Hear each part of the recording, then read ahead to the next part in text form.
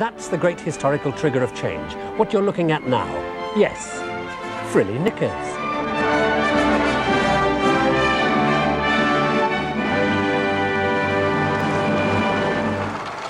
This is the first result of the great 14th century bed linen and underwear boom, because when they wore it out, they threw it away.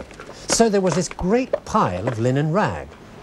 The first thing that happens to the linen in this process is that they take it and rip it against a knife to make the rags even smaller. And what is shredded linen rag absolutely perfect for making? Yes, paper. So the paper makers got an unexpected linen rag bonanza, pounded by hammers, tripped again by the can.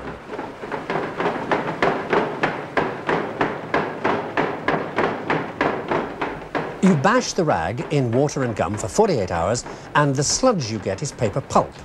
Slosh that onto a wire mesh frame, count 5, and you've got yourself a sheet of paper. Well, a sheet of very wet paper. You lay each sheet between layers of woolen cloth to soak up the moisture.